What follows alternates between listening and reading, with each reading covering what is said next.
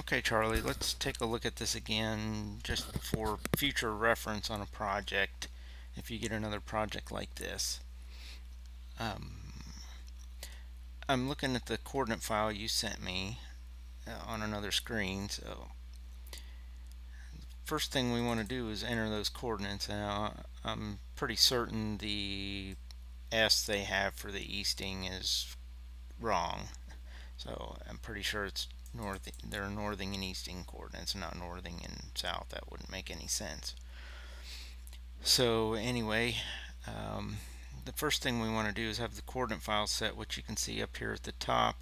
I have the coordinate file set to the same name as the drawing to put the points in. And I'm going to go to, we'll just go to points and draw locate points. And you want to make sure you have elevations turned on and descriptions turned on. And I'm just using that SPT0 symbol. You can change it to whatever you want. Locate on real z-axis. Point numbers, automatic point numbering. I'm going to start with point number 1. Erase duplicates. We don't have anything in there, so it's not going to matter. And then I'm just going to enter and assign, since I have those coordinates on that sheet, and I'm just going to type in from that sheet the coordinates that they've given us, which is 643.055.7896 for the northing, and then easting is 1677487.7046, and the elevation is 1190.96, and their description is TP 10004.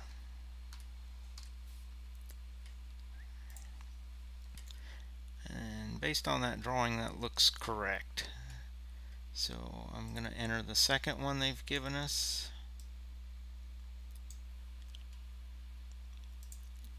which is a northing of 643.166.7187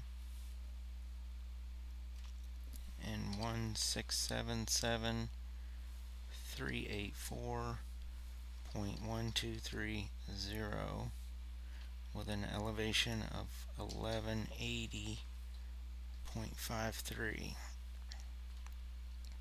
And this one is TP 11 or 10,005. And that's the two coordinate control points for the project. Personally, I'd like to have 3 or 4, but if that's all they've given you, I know there's a couple more down here quite a ways away, but there is another one here and another one here on the area that's going to be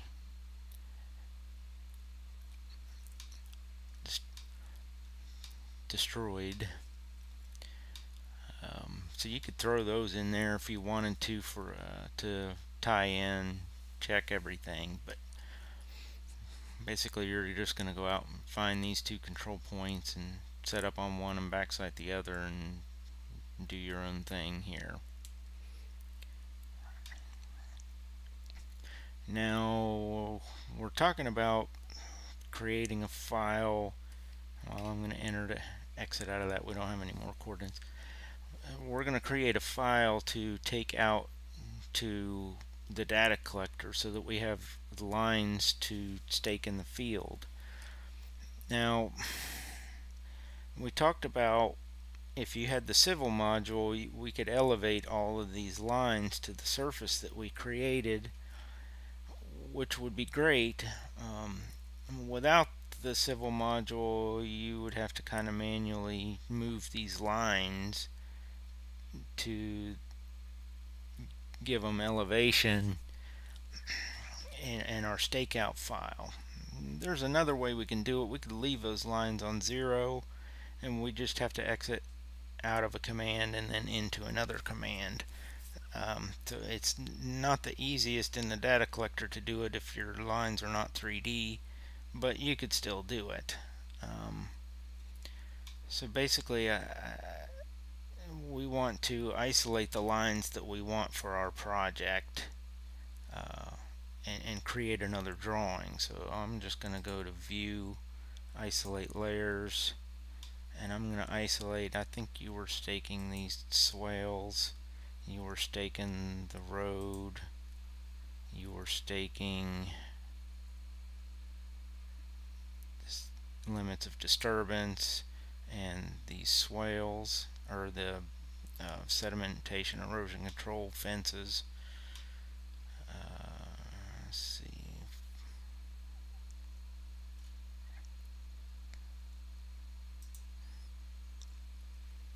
Basically, I just isolate all those. We don't need the contours. I don't know if you're doing this swale or not. We can add it. I think the CS8 was in there. It's another fence. Hmm. 12.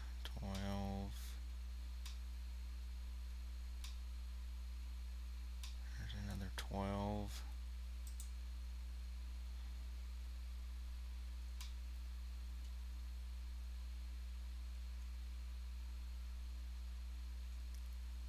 Well, you get the idea. So we're just going to isolate all those, and then we're just going to W block that out into a separate drawing. W block, and we're going to do entities. And we're going to select the entities. We're going to do, we'll call it just stake, something like that, whatever you want.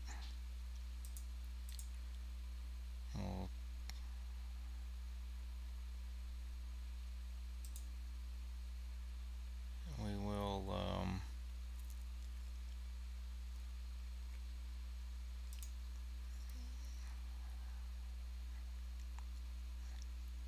select all those entities.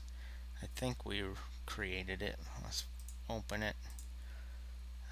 Stake. Yeah. So now we have the drawing with the lines that we want to stake out in the field.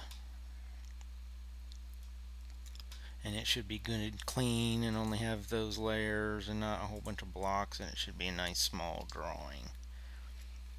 So from there we'll go into the data collector and I'll show you how to import this.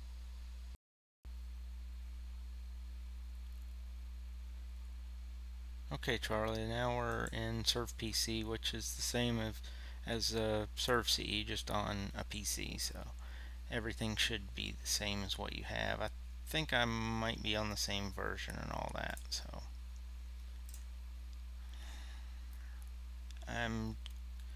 first thing, I'm just going to do a continue last job. I created a job called cabins, and you know, all the job settings are set up as normal. Don't have any kind of points or anything. You probably would import those two control points. I don't have those in a well, I guess I can go ahead and do that. Import. Well, I guess I can't. Trying to think. I think I can go to world file,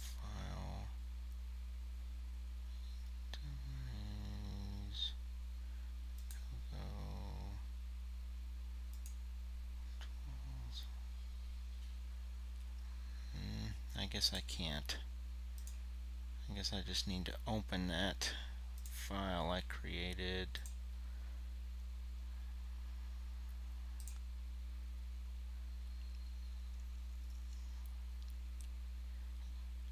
Well, basically you would just open that coordinate file with those 2 coordinate points in it, or you could actually just enter and assign them in here into this coordinate file.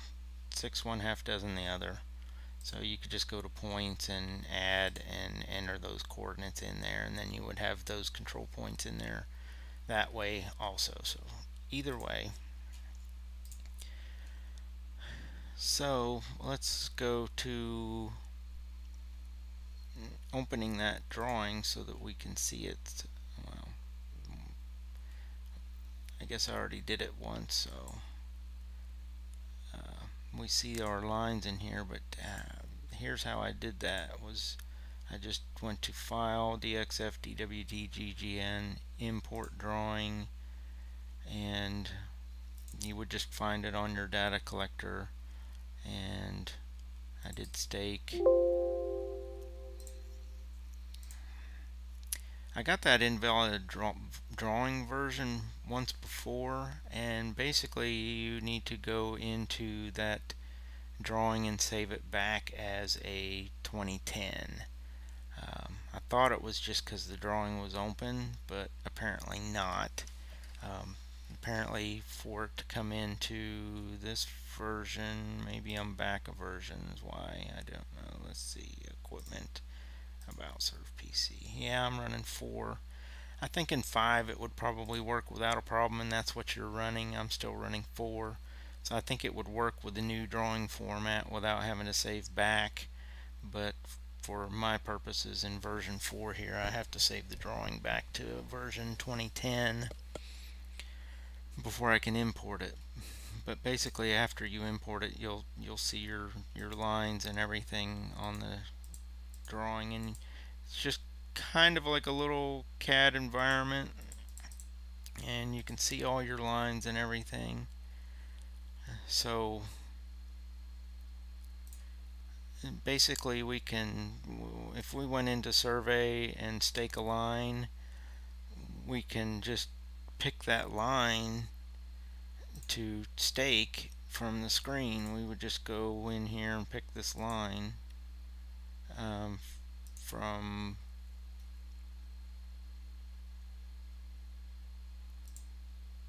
I think I picked the wrong one. Never mind. Stake line.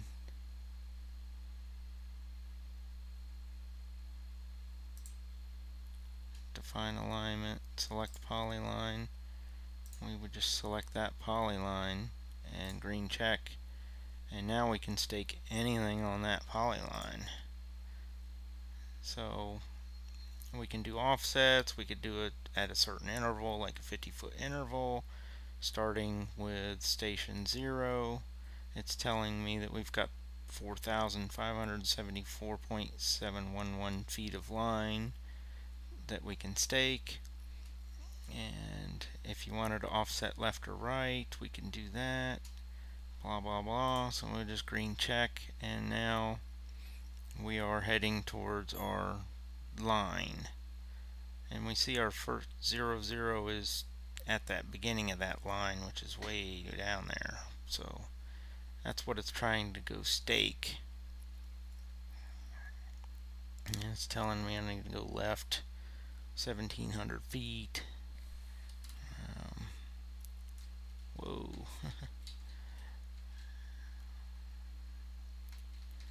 Yeah, I locked it up. That's what I was saying. It's really difficult to do this on here in an assumed environment. But that's, you can stake a line, define alignments, select polyline. You can do a centerline file, which we don't have. We can define a point list. So if you have points, you could say I want to stake from 1 to 2 to 3 to 4 to 5 to 6. In that define point list, right here. Let's just escape back out of there. And we have verticals where we can do profiles also, but we don't have anything vertical wise.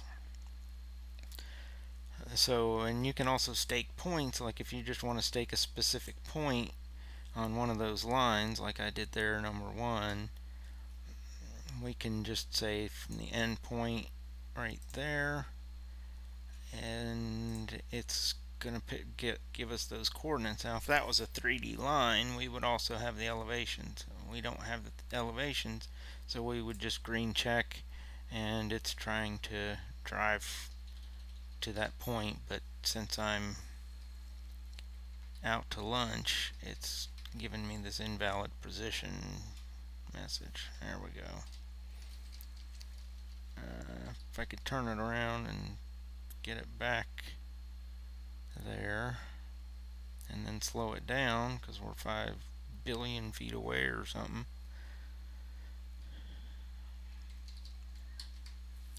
Well, anyway,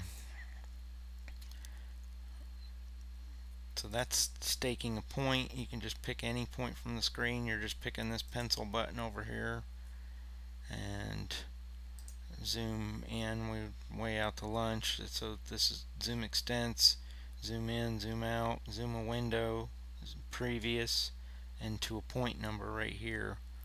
So if I wanted to say zoom to point number 1, and it would give us our factor that we want to scale to, is so it would zoom and put that one at the center. And then we have our picks just like AutoCAD: endpoint, midpoint, center, crossing, near, perpendicular, tangent. So basically that's how you would just use your lines to stake whatever you want. Now we have the 10, so we can also do elevation difference without having the 3D polylines. Well, like I was saying earlier, you just have to go, you would have to stake first, stake your line or stake your points, and then you would have to basically exit out of that command and go back to elevation difference and do your grid file and stake, select that surface, and then it's going to tell us what our cut and fill is at that point.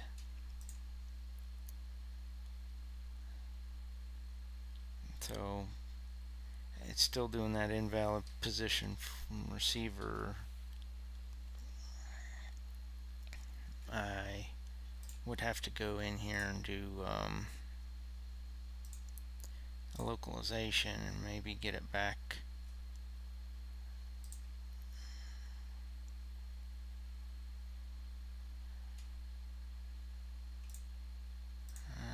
How do I do that?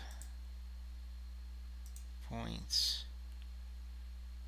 I'm going to delete that one and then add one and screen pick it. I'm just going to do something in here. I'll read from GPS.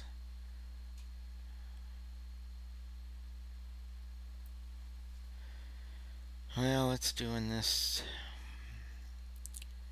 thing where the GPS simulation is GPSing or simulating that we don't have any position and that it's autonomous. So,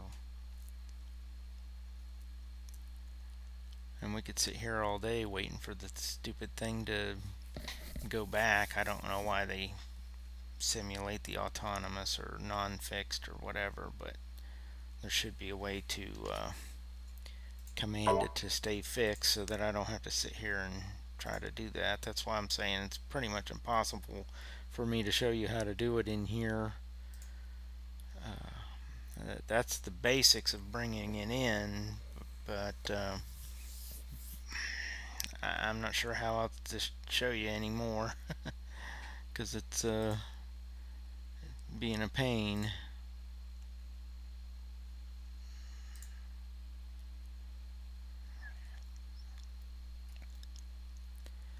But that's the basics of bringing in just your drawing file so you can stake lines, and bringing in your 10 so you can do the elevation difference.